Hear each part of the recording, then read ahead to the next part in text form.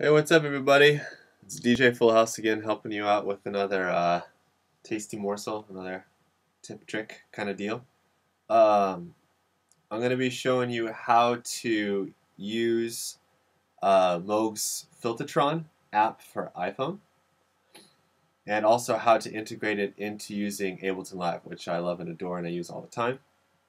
But also showing you how to use it for your um, native instruments or for your native synthesizers, which I have. I have a Juno, and that's what I'll be showing you the good stuff on. But first, let's get started. So, go ahead and download the app, of course. Oh, yeah, thank you. Thanks for that. Okay, you want to download the app, which I've done already. Okay. Now, before I click on the Filtatron Fun app as it is, I need to make sure that you know that you need to be on airplane mode. If you're not on airplane mode when you're playing with this and when you're recording, you're going to get a lot of popping and buzzing and Wi-Fi business happening in the background. If you don't know how to do that already, you go into your settings and you go over here to, it says what is that? Ginai mode. So it's basically you're inside an airplane mode. Sorry, it's Japanese. Deal with it. So make sure it's on, which it is. It should just have that. It should be the first thing up top. So once that's set, then you click here to Filtatron and open it up, and it looks, well, like that. A cool thing about the Filtatron, which I like a lot, is that you have a couple of options. You have a line-in option, you have a sampler option, and you have a voltage control oscillator, or you have like your own built-in synth. It's a monotone synth, so it's monophonic, sorry. But it's still pretty awesome. It has some really beefy sounds. And you can actually use it as a separate synthesizer too, and I can show you that another time if you want. But for now, I'm just showing you how to get a live signal going in and out of the phone.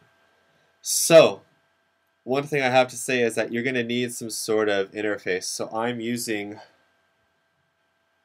obviously it's upside down. Nothing would be better if it weren't upside down. I'm using iRig. And it works pretty well. There's lots of other ones. There's like the Alesis stock, and there's, I don't know, there's other ones. I've also seen other videos of people using a video cable, like this RCA video cable right here, and having a certain array of these. But it didn't work when I tried it, so that's why I got the iRig. So it worked for some people, but not for me. So before you start playing with this thing, you obviously have to open up Live. So I have that open now on my computer. I'm going to pull it open now. Okay, and here I am. So as far as using the app as an external effect, well, I mean, that's pretty easy. That takes care of it in Live. So you go ahead and make a track. And for this one, I have an audio track. Actually, it's a MIDI track, and I've made an instrument down here, which is my Alpha Juno, which is my synthesizer, and have my everything is set up that I receive sound from there. And I've created a external instrument, an external instrument, and you can do that here. Sorry, external audio effect. Boy, but it's right there, and you just click and drag, which I've already done.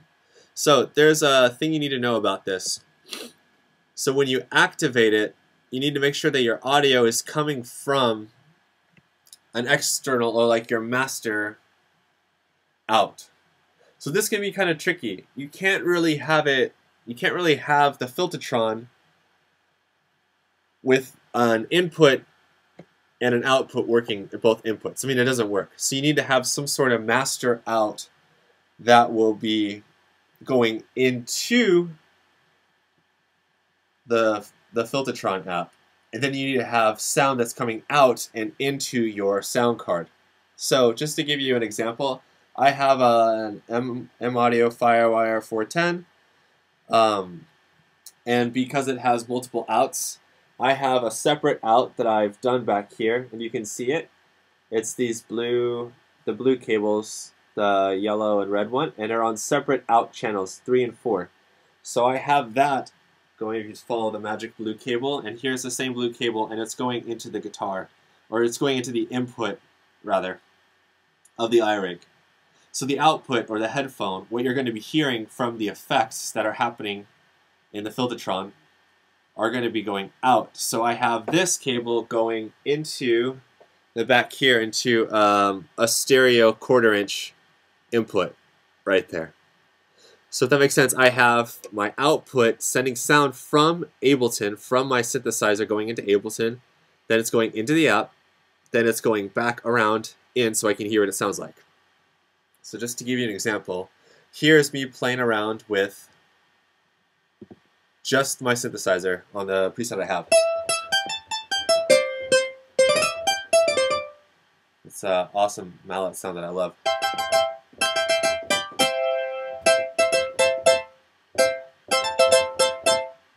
Okay, so I have that sound, and I've actually made a loop just to show you what's happening with it. So there's that, and it's playing. Okay, so you can see here that I have my external instrument, and it's receiving audio from my my synthesizer. And now I have it going, I want to receive audio from the Filtatron, so I turn on this effect. So now I have my audio coming from 2, because it's the only open channel that I have in this whole mix-up. So now that I have it going, I can use this.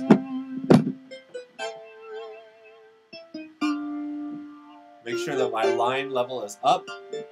Then from here I can play with the effects. There's the res.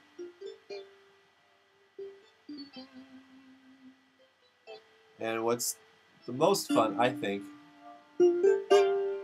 is playing with the pads and making sure that you have your delay on. This is where the fun is for me, personally. I like playing with the pads setup. It's really fun. That's the voltage control oscillator. That's the awesome power of this thing. So here we have our delay. And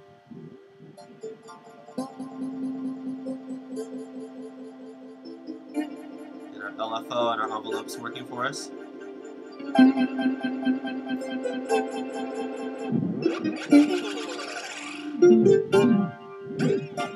So, because I have a loop playing right now, it actually, I mean, it's okay, but it's not really the practical use of this. It's more of like a lead instrument effect, something that's really going to be happening that's just spacey and drony. Like, for instance, I'm going to put my delay mix all the way up and I can mess with the feedback in the pads. So now that I have that all the way up, I'll just play something here on the keyboard. And as that's playing,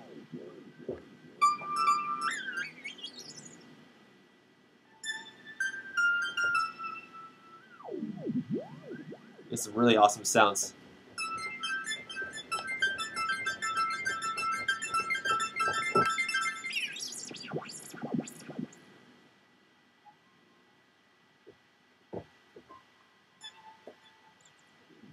So it's really fun for some spacey sounds. So the other use of this. So that's just an example using it with an onboard, or sorry, an external instrument, like an external synth like I have. So another way that you can do it is, you can use it with one of Ableton's built-in instruments. So here I have a rack that sounds pretty brassy that I like.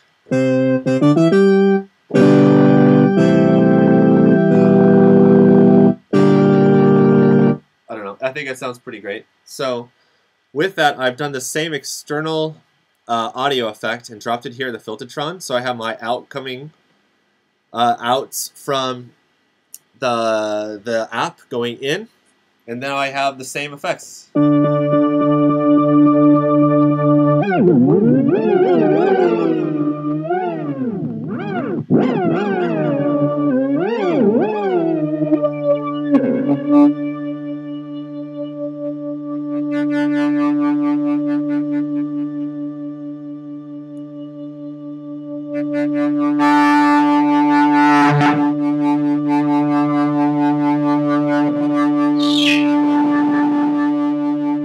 Instead of it can get really aggressive sounding.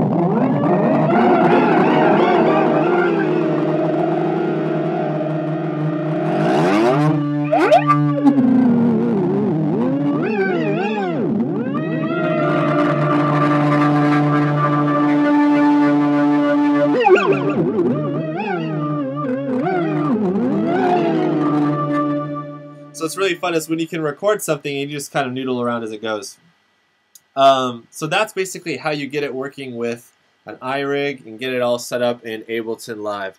So yeah, if you have any questions or other requests of how to get stuff going, you can try to post a comment and I'll try to help you. But for the time being, that's what you get. So yeah, hope you love it. I know you will. All right. Yeah.